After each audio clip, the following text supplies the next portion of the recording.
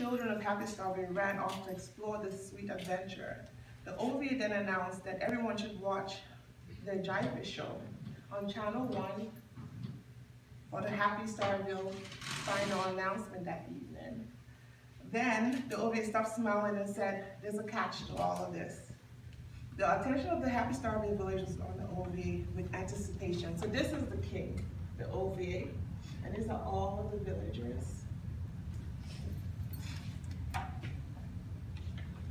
And they even have dogs and cats too. Why not? So the OVA announced, it's the golden anniversary. Legend said the day after the anniversary, no villagers of Happystarville can eat or drink until 12 p.m. If anyone disobeys, Happystarville would have 1 year of famine.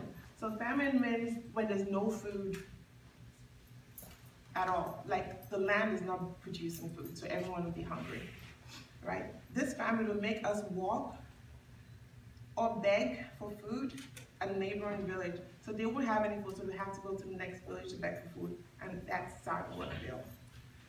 Fright could be seen on everyone's face. The thought of walking for food was dreadful. The villagers shook the thought away from their head and shouted, that sounds easy. We would be asleep until 9 a.m., so just 3 hours, and we can do it.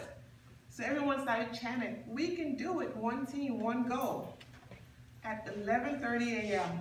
next day, oh no, the OVA's nephew said to his friends, Jackson and Sydney, I don't believe in the legend, it's fake.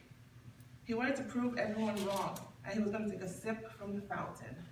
So this is the fountain that has all the different flavored drinks, and he was going to take a sip before 12 o'clock.